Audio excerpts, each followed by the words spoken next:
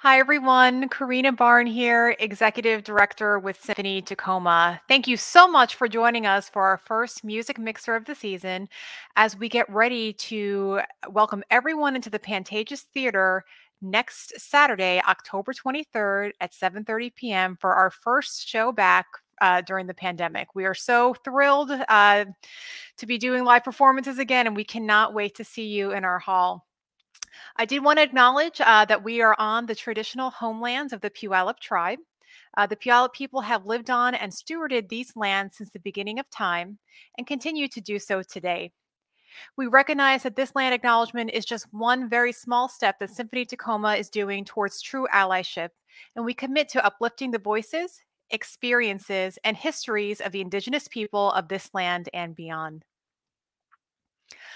Our performance this weekend is made possible thanks to very generous sponsors. So I wanted to take a moment and thank our season sponsor, Multicare, as well as our concert sponsors, Eliseo, Gordon Thomas Honeywell, University of Puget Sound, Marlene's Market and Deli, Tacoma Creates, and Art Month.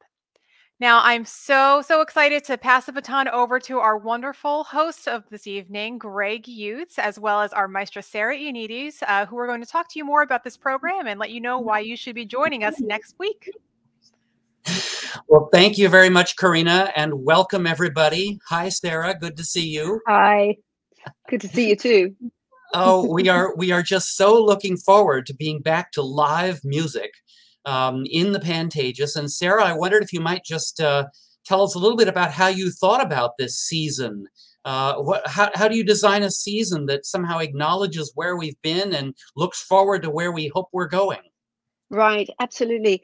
Well, having been away from the orchestra for what seems like an age, 18 months, it was really important that we come back together with really beloved works that we can, cherish together, as well as break into new and diverse ground and cover some of the composers that really should have been on the slate the last 75 years had it been a different world. So there's that, and then there's a lot of rescheduling of some of our very talented artists and composers that we scheduled, including a work by yours, which we have to wait a little bit longer because of circumstances around vocal singing still being slower to come back. But the most important thing, I think, is about our 75th anniversary, and so looking towards the future and looking back. So I couldn't help but want to open the season with one of our favorite soloists of all time since I've been music director, and that's Charlie Albright. Let's welcome Charlie to the mixer. Hey, everyone. Hi, Charlie. How are you? Hi, Charlie. It's great to see you. It's good to see you guys too. Do we understand you're at home these days now? A lot of at home, lots of online stuff, things like that. Like I guess is across the board for pretty much everyone nowadays. Right. Well, Charlie and Sarah, I know you've known each other and worked together in the past. Charlie, go ahead and give us just the elevator speech bio. I'm sure a lot of people know that you're a local kid, but just to make sure everyone does, tell us a little bit about where you came from and how you got to where you are now. Sure. I was born and raised down in Centralia, Washington. So not too far away, just down I-5. And I lived there until I was time to go to college. My parents are still down there. I moved to the East Coast. I lived in Boston for a few years. I went to college and did my master's there, and then moved down to New York. So I did some studying there and lived there for a few years before moving back out to the Northwest. So I'm in the Seattle area. It was really nice to be home. Northwest, yay! And I've been, just basically touring and performing all over the place up until, of course, COVID basically shut everything down. And so it's been a lot of, doing things remotely now. But this season is looking like, things are quite busy. So I'm going to start doing a lot of traveling and stuff. And I'm excited that this is the first concert kind of back on the road. So it's great to start it off here. Great. And Charlie, you very modestly passed over the fact that you were in Boston at both Harvard and the New England Conservatory simultaneously, getting degrees in economics and piano, and then were off in Juilliard. So your pedigree is spectacular, as of course is your performing. And one of the things that audiences love about you, and particularly our own homegrown audiences here, is your habit of improvising. Tell us just a little bit about that quite unusual skill. That not that, I mean, you know, Mozart and Beethoven, yes, that was part of their training. They knew how to do that. But you've kind of taken up that improvisation challenge again in the 21st century. Tell us just a little bit about how you do that. Sure. Well, when I was starting piano, I started when I was about 3.5. And until I was 7 or 8, I didn't know how to read music at all. So I was taught entirely by ear. And I had several teachers that kind of taught me things completely by ear. So I played everything from Backstreet Boys to Great Balls of Fire and all that kind of stuff. And I did a lot of improvising along with it, because even if you're playing a melody that, you know, is common, you're still making up, you know, the cover and making it sound good on the piano. And I also liked making up my own stuff. And when I was about 7 or 8, I started taking from Nancy Adsett in Olympia, and she introduced me to classical music and reading. But the improvisation stuff was always things that I always continued to like to perform and improvise. But I didn't really do much of it in concert. And so, but it was definitely something I kept doing on my own. And in college, when I started performing and touring more and more, I started kind of incorporating that into concerts. So oftentimes, if I give a recital, I'll take some notes from the audience and improvise a short piece or something, and it's kind of expanded. Sometimes I'll do an entirely improvised concert, or sometimes I'll improvise a cadenza and a concerto. But it's something that it's a lot of fun, and it seems like it's audiences like it too. So it's a win-win. I love it because it really does draw together the continuum, which is performing and composing, you know, and most of the great music that we love came out of people who were involved in both of those. And so I just love the fact that you're bringing that back to life for us. Oh, thank you. Sarah and Charlie, go ahead and tell us, how did you decide to do the Shostakovich second piano concerto on this concert? Let me toss it first to Sarah. Well, you know, Charlie has a huge repertoire list, so that's a great advantage for us to be able to pick. And he sent many, many suggestions along to me. But this was already when I was thinking about Tchaikovsky's Pathetique symphony, and looking for something that would be light and refreshing and upbeat and about the right length. And, you know, we were scheduled to do the Bologne Fantasy for piano and orchestra, and hopefully we'll still do that, but it is a larger instrumentation, so we had to change the repertoire to not only fit the opening symphony on this program, but also to fit the repertoire instrumentation that we had planned. And so Charlie had a lot of great choices, but when he said, you know, I love this piece, I've taught it, you know, Shostakovich and Tchaikovsky, certainly they cover the gamut of Russian history for most of the 19th, and then, you know, the majority of the 20th century too. So it really gives a great Russian opening, and a way to look in and into the world of two of Russia's greatest composers.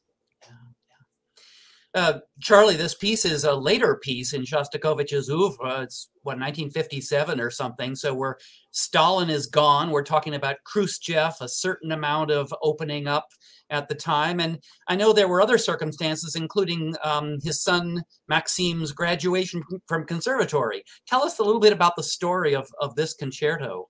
So this was actually, it was written on behalf of his son as kind of a gift.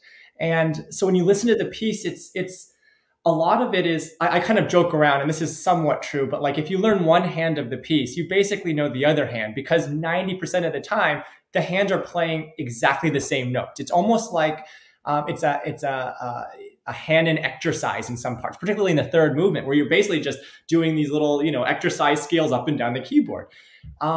The first movement starts off with this very kind of, you know, almost righteous, pompous kind of a grandiose entrance. And it, you know, it has reminiscences of other Russian composers. And then the second movement comes along, and if you wouldn't know better, you might think that it was Chopin. It's so schmaltzy, so romantic, so just lyrically beautiful, with these, these very, very pure chords, which is, which is very different than a lot from what we hear from like Rachmaninoff, for example, where you have these very complicated, harmonies. And so the piece is, it's really one of my favorite concertos because it has all of this, and it's just a blast to play.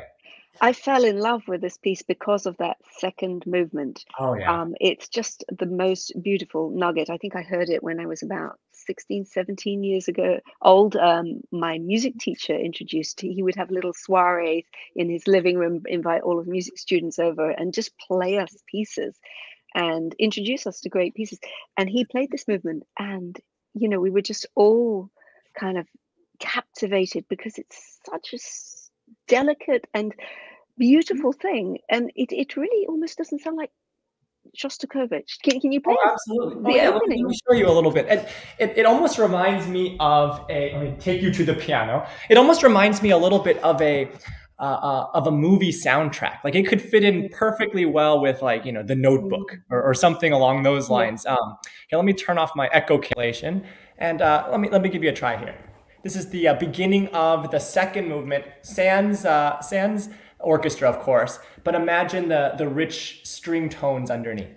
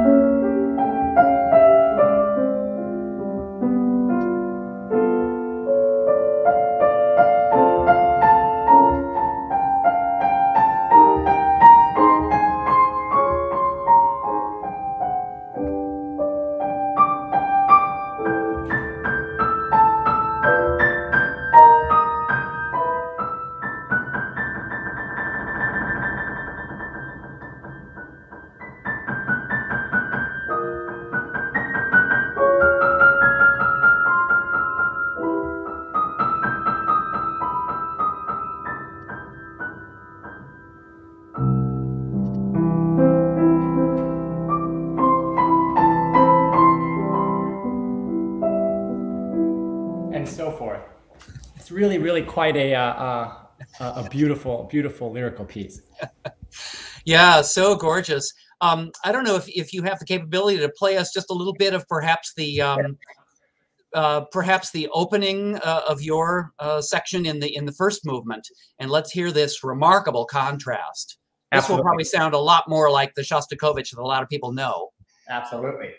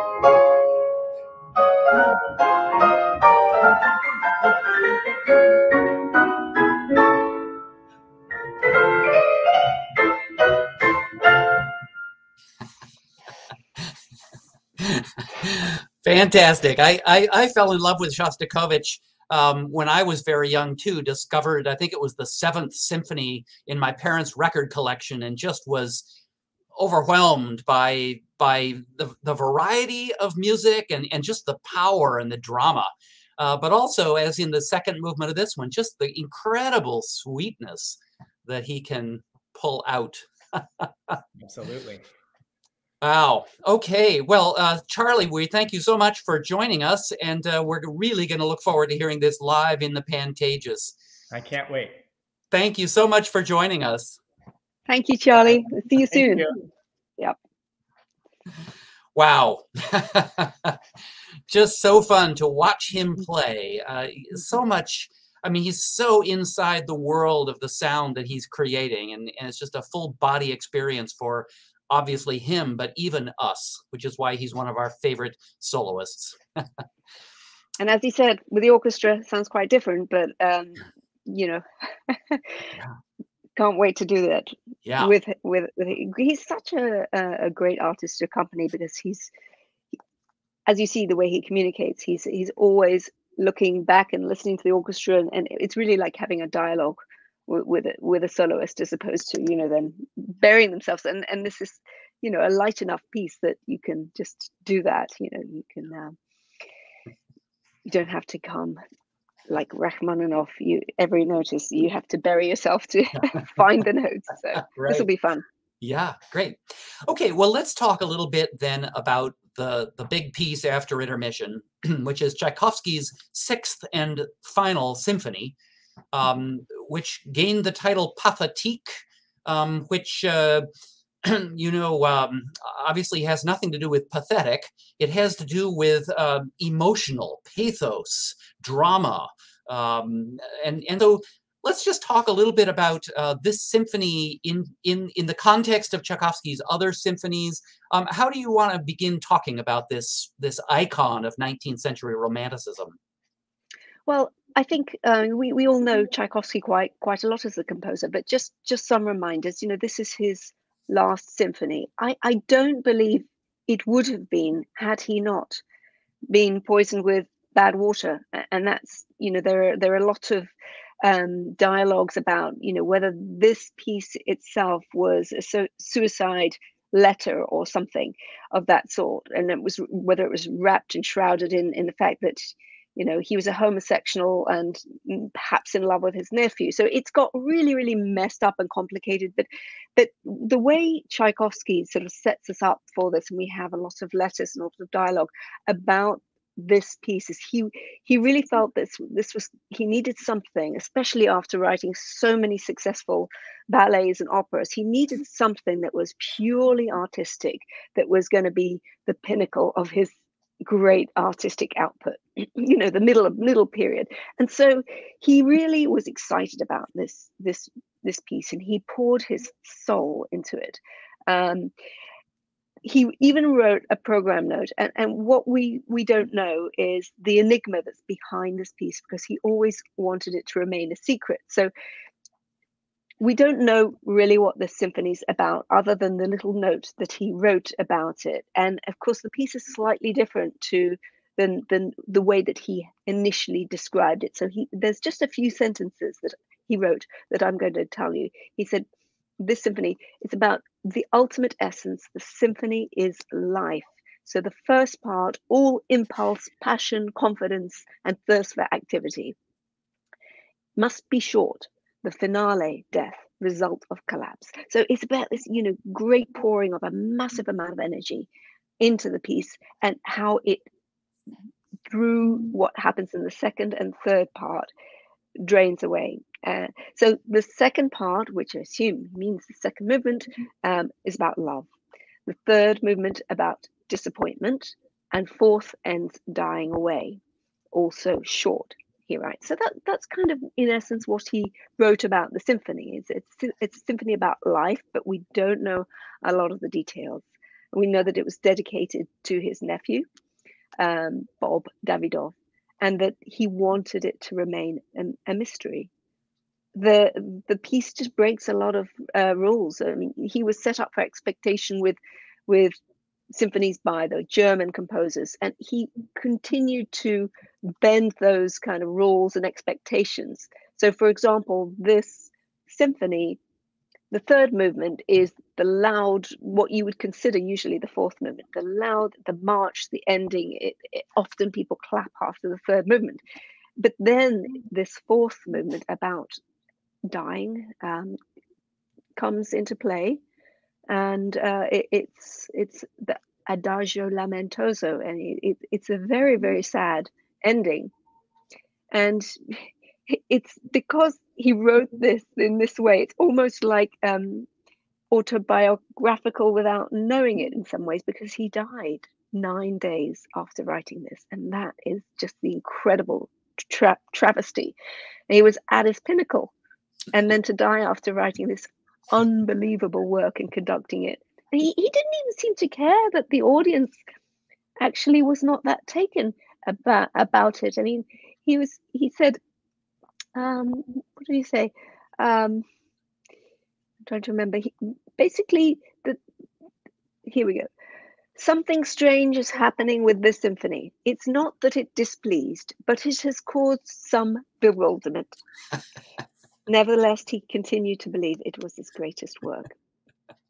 Well, when you think about it, ever since Beethoven, or even going back to Mozart and Haydn, there were not that many symphonies written in the minor, first of all, and those that were written in the minor almost invariably ended up somehow in the major.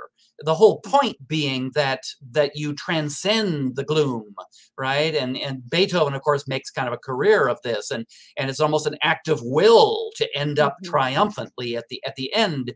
And so, for Tchaikovsky to go out of his way to, as you say, almost reverse the third and fourth movements and leave us with this just dying away, I mean, that's a very bold thing to do. It just, the culture would have said that just isn't done. And yet his artistic sense was that in this symphony, that's what needed to happen. It's also interesting that the beginning of the symphony begins in a whisper. One of the most terrifying bassoon solos in the repertoire. This quiet little thing. And one can imagine that is, of course, an introduction, but then what it leads to is equally kind of almost restless, and it's almost searching for something to stand on, and doesn't really find it. Yeah. How do you think about, I mean, this is such a dramatic symphony. How do you build the arcs of energy and tension and release in such a work? Well, I feel that Tchaikovsky is one of those composers who is so clear about what he wants. He is quite specific about where to push and where to pull and where to pull back, and the dynamics. I mean, he was never as detailed as he was with dynamics. He uses mezzo piano, for example, a lot. His previous symphonies don't.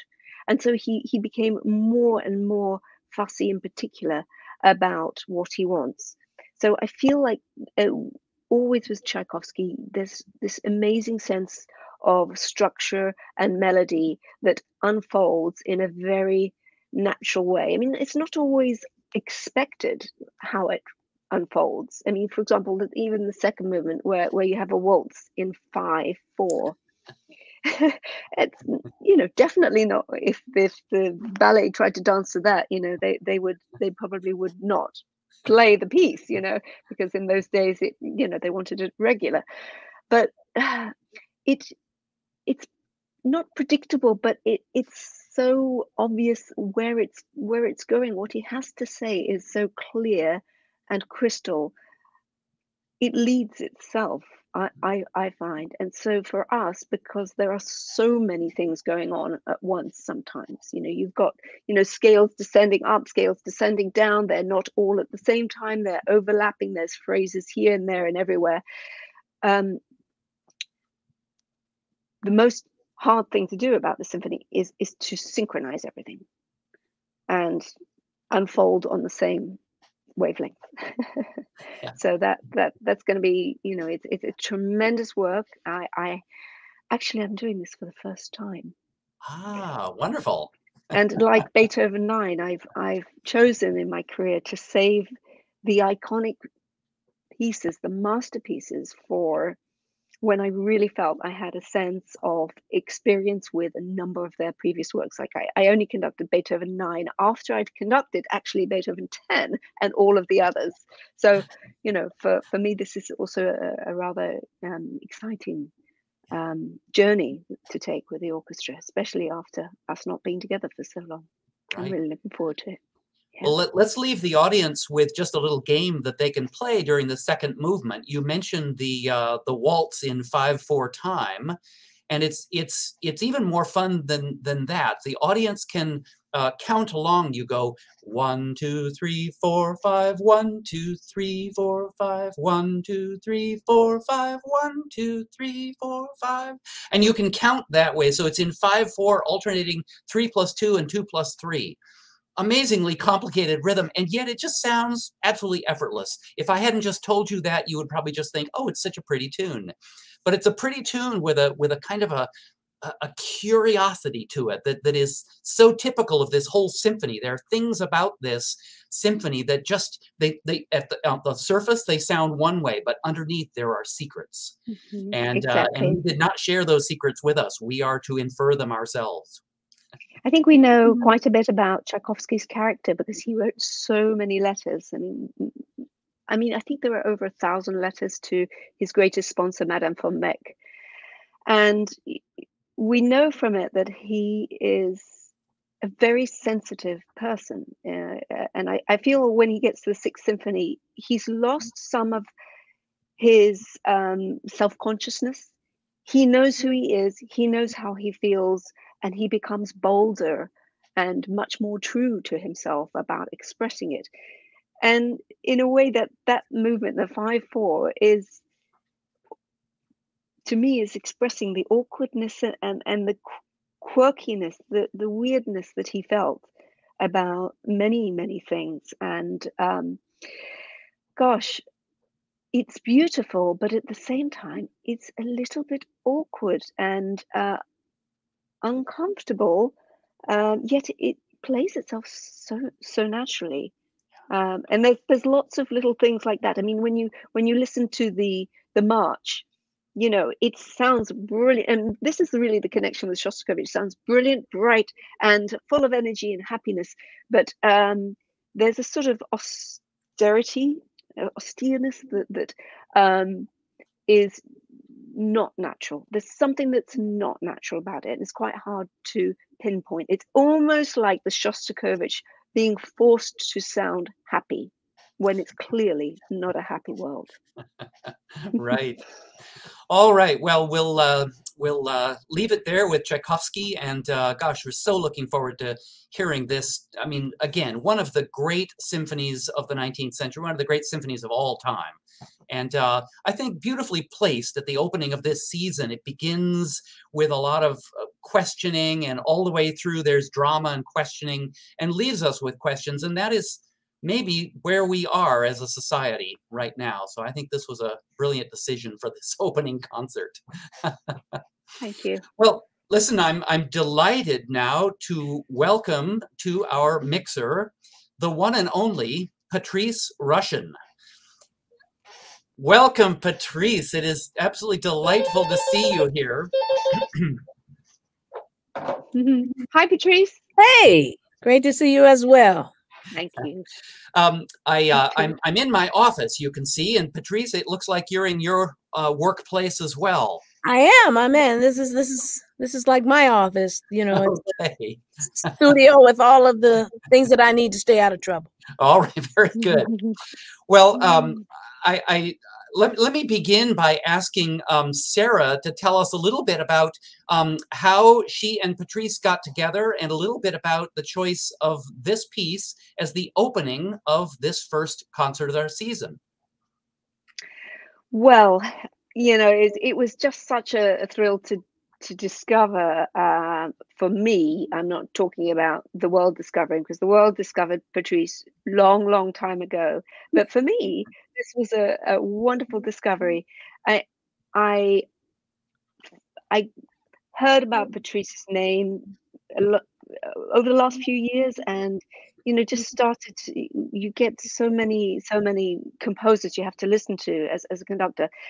But when I listened to this Symphonia that she had written, I was just so excited, because I felt like this is somebody who is just so determined and so ready to express, and just bursting with something.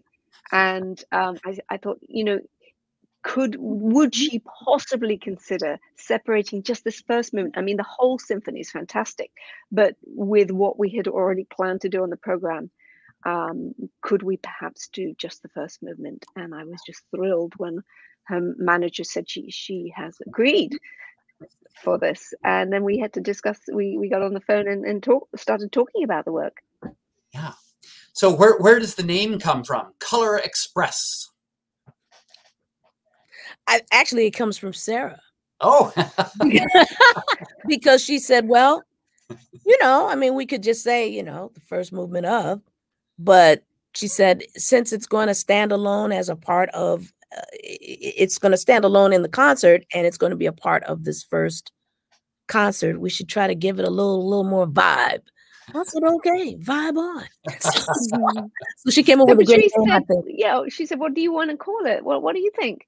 Yeah. I said, well, tell me about the piece, and then you'll know why I suggested this title. And actually, it was the only one thing that came to my mind. I mean, it was literally on the spot, and yeah. It's nice that you seem to think it fitting. But the story that you told is what I felt warranted this title. So tell us the story. Yeah, well, sure. I had been, by the time Symphonia was written in 1999. And I had been doing some work in film and television. I wanted to be a film composer, and one of the reasons why is because of the vocabulary that composers, particularly for film, use, draws on everything. It draws on classical literature. It draws on jazz. It draws on popular music. It draws on everything that had become a part of the gumbo of my training, all of these different things. So that's why I wanted to do it. But every time that I would get a show, or every time I would be assigned a show, they would take away part of the orchestra for budgetary reasons, typically.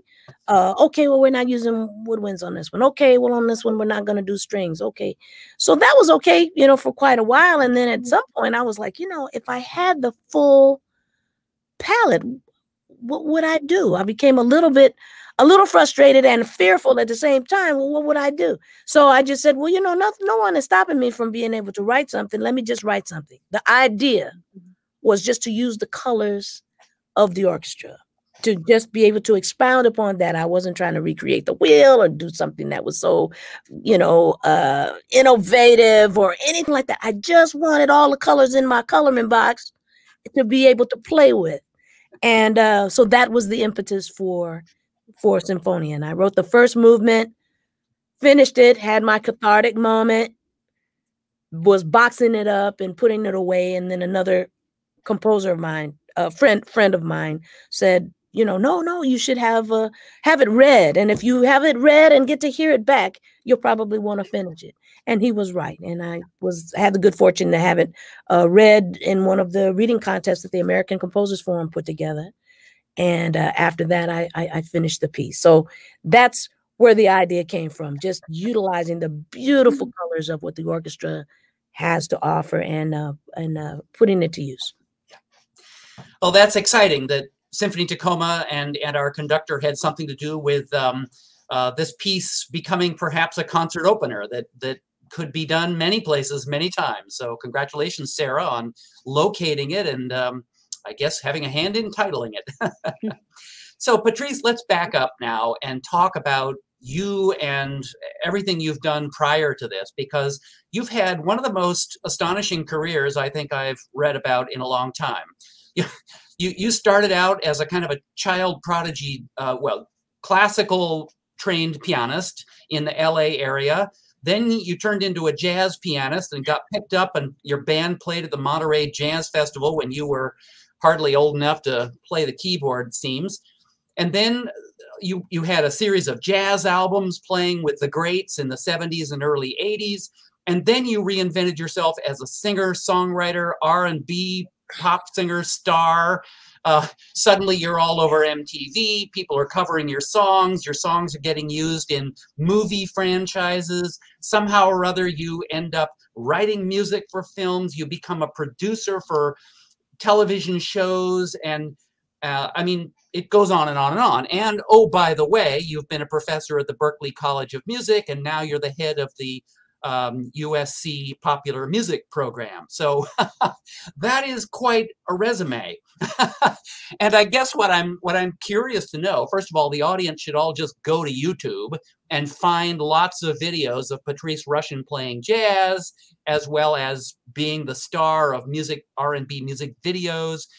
But let's talk for these purposes here about how all of that somehow took you to the place where you decided you wanted to write kind of an unlimited piece for symphony orchestra. So tell us a little bit about your evolution. How do you think about all those things that you've done? How do they all kind of come together in you as a composer for a classical orchestra piece? I know it sounds like it's all over the place, but for me, music is one language with many dialects. So the idea is that all of these different activities and wonderful, fortunate situations that I have found myself in musically all have taught me the same thing. They taught me the same thing that my first piano teacher taught me, and that is that music is a communicative art. It's one in which, if you are fortunate to have situations that allow for you to be able to offer a certain kind of eloquence in the way that you describe it, it possibly gives you access to that many more people. So I guess I'm a little bit of an overachiever in that way. In that way, I really took that to heart and wanted, because I love so many different kinds of music, and styles of music, I wanted the opportunity to be able to understand how those different musical forms actually connected with people and the why behind it. I'm still working on that. I'm still trying to understand exactly the why. But in the meantime, the experimentation with a lot of these different other forms and the idea of using the communication aspect of it as the means by which, because all the notes look the same. It doesn't matter what kind of music you're playing. You know, G is G, and a quarter note looks like a quarter note and everything. However, what comes before it and what comes after it, and the style in which the music is played, and how long that quarter note lasts, or all of these kinds of things are these nuances that factor into the different styles and the different aspects that give the dialect to this language of music. So kind of being into wanting to know why music reaches me and why music reaches other people was what this was all about. And these wonderful, fortunate exercises and being able to do that have taken me through all of these different styles. Yeah. To answer your question, how does it inform the music that I'm doing or continue to do for the orchestra or for the concert stage? I think that that's the place where, for whatever reason, there has been this grand divide that has somehow, the perception, has separated the people from the service of what orchestras and our concert venues can also do in enabling that kind of communication in that particular way. I don't necessarily know why. I don't need to spend a lot of time trying to figure out the why about that anymore. I just want to do.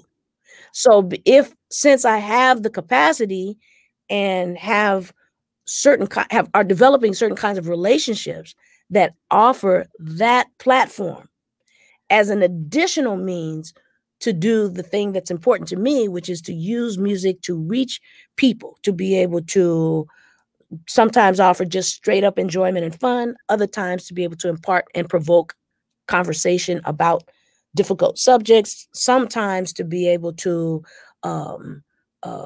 allow people to peer into areas and feel certain things that they perhaps hadn't thought about before. All the different kinds of things that music can do for people. To be able to have access to this platform now is a blessing and a rarity, and one which I do not take lightly, and one which I want to be able to participate in and utilize these different experiences and dialects to be able to foster that much more understanding and that much more appreciation of the art of music.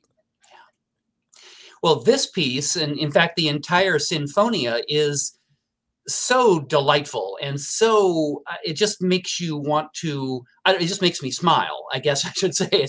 It's got so much energy. It's exploring. I can hear, you know, all kinds of rhythms that I imagine you might have picked up along the way from this, that, or the other tradition or genre or project even.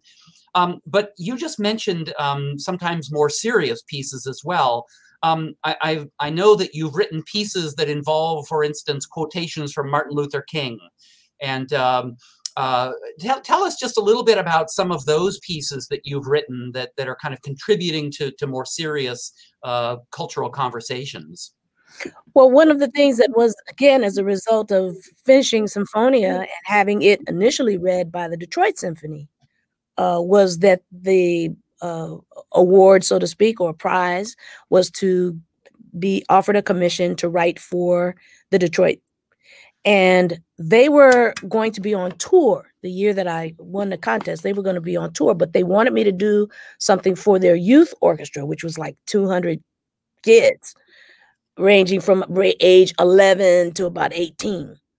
And they, you know, Detroit was a real center during the civil rights movement. And I was a kid then. And so they said, we want you to write something. We don't want a soloist. We wanted to feature the orchestra. I was good with that. And they said, we want something for this Martin Luther King event that we're going to have that we're not going to be able to play, but we want the children's orchestra, the youth orchestra to play it. I said, okay, fine.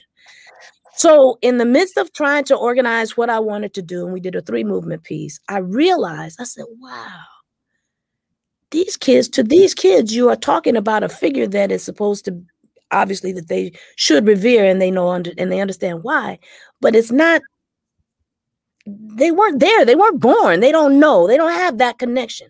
So this is where I started really understanding that the role of the composer, particularly the living composer, who is given an opportunity to, the rare opportunity to address the people that are going to play the music and to be able to speak to the impetus of the notes that are there, to speak to the idea and the intention of the composition, could make a profound difference on people. This was my first experience with that. And in addressing these young people and letting them know about Martin Luther King and his effect, and how the pieces that they were playing, the movements that they were playing, were these pivotal moments as far as my observation was of this man's life and his importance and relevance to culture, not just present day and not just past, but future. I saw the kids putting pictures of Martin Luther King on their stands when they would have a solo or something, watching their eyes and memorize their solo and watching their eyes look at that picture to evoke a certain kind of feeling and emotion about somebody who was an important figure that they knew, but they didn't have the why behind it. And to be able to explain it to them and how I felt made all of the messaging in the notes that they played much deeper, and the experience was deeper for them, and they read more about him to understand how to approach certain types of things. This was when, for me, what you just talked about, it collided for me, that the relevance in what we do as composers, the relevance in what we do as conductors, in people who are presenting music to people, goes beyond just the particular piece. It has the potential to reach people on a different level, and I think that should also be a part of our mission. Yeah. Nicely stated. Hear, hear. Totally. Amazing. You see why, I mean, when you listen to Patrice's music, you, even though maybe you've developed hugely since this initial Symphonia, your philosophy and thought, but it's all there right at the beginning. Mm. And, you know, in listening to the music, I thought there's an incredible person behind these notes. And we're so thrilled to be able to present you and present your music and have the opportunity for folks to know such an important thinker and creator and educator and somebody who can reach people in a different way. So it's just so moving for me to hear what you had to say, because I totally I totally identify with what you're talking about, the mission of music in that way. Thank you. Thank you. Yeah. Well, you're also, I think, a role model, and you're also somebody who's in contact with other composers. Tell me a little bit about the Composers of Color Collective and the work that they are trying to do.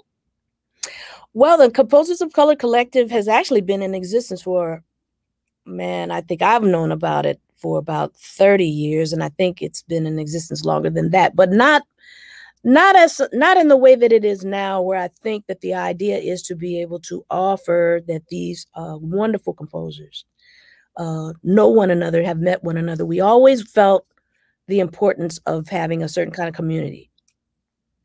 And I think that, you know, for some people they say, well, you know, composers, aren't they kind of, they off on their own little thing, and they always, you know, and maybe for some it works like that. For a lot of the people who are part of this organization, it didn't work that way for us, because we needed each other to keep each other going, to keep each other realizing that at some point and someday, the work that we would leave would be of relevance somehow.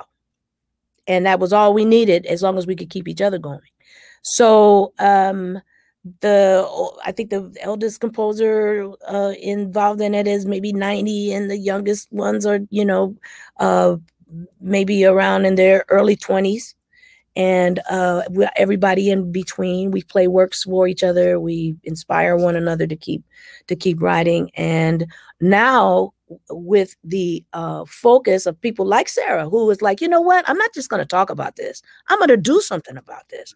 I'm going to look and I'm going to seek projects and people that deserve to have, you know, access to these farms, but we don't know who they are. I'm going to do some work myself and try to find them and see what's happening, and maybe there's something that we can do. Well, that's the kind of thinking, and this is a place. There are many, but there are other places, you know, where composers can be found who haven't had a chance to maybe expose their works. You know, we know about the William Grant Stills, and you know, there are people that have gotten a lot of things played and produced, but the idea is to perpetuate that composition as an art, as a skill.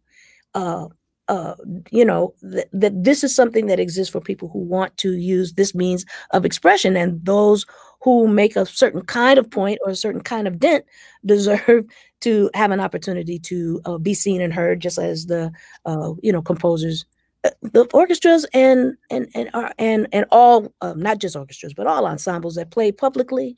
A part of, I think, their duty is to expose the compositions that are out there. And, you know, I think that it fosters a lot more than just people being able to hear new works. I think it also fosters an understanding about where people are coming from, and dials people in a little bit to, you know, different kinds of different points of view. And we are living at a time where we have students of composition who have been educated, you know, in some of our greatest institutions, who happen to be of color, but also have the language of their culture and can offer ways in which it doesn't have to look like this and this. It's one thing.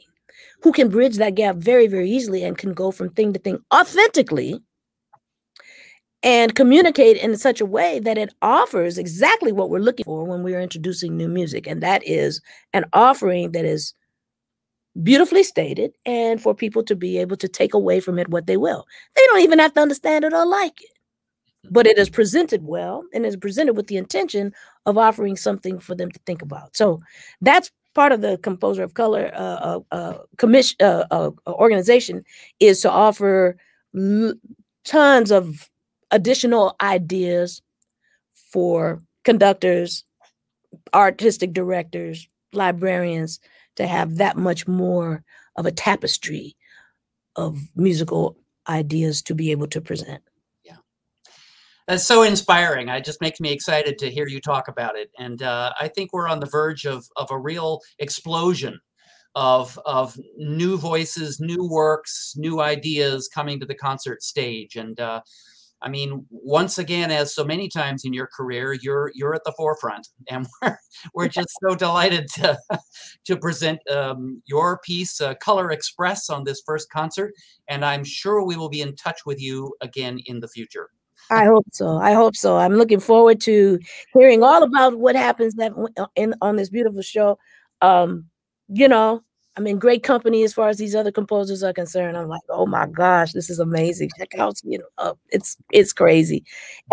What's really crazy for me, and some of your viewers may appreciate this and some may not know, but at the same time that you guys are going to play this piece, I'm trending on TikTok.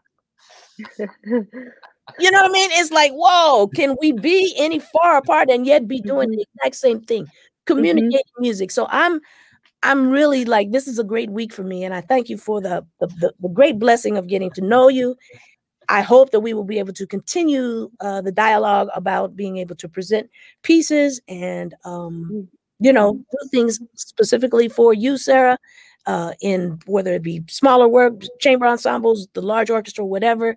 Greg, thank you so much for allowing me to be able to tell you my stories.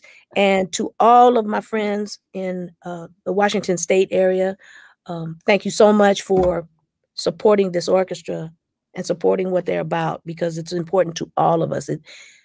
This is our culture. This is what makes us human. Art makes us human. Amen to that. For our audience out there, if you haven't yet got either season tickets or individual tickets for this concert, just go to symphonytacoma.org and you can go /concerts if you want to get more specific. Again, symphonytacoma.org/concerts, and pick up tickets for this concert. Of course, consider picking up season tickets. This concert is only the first, and there's all kinds of concerts coming up for the rest of our season. So thank you so much, Patrice, for joining us on this mixture. Once again, Sarah, thank you so much for joining us in this mixer. And I'm Greg Youtz, and always happy to share some ideas with you, and look forward to seeing you in the Pantages on the 23rd. Thanks so much, everybody. Greg. Thank you. Bye. Another great composer there. Thank you. We look forward to seeing you all in person and dialing you in on the night, if we can, Patrice. Thank you. Congratulations on TikTok.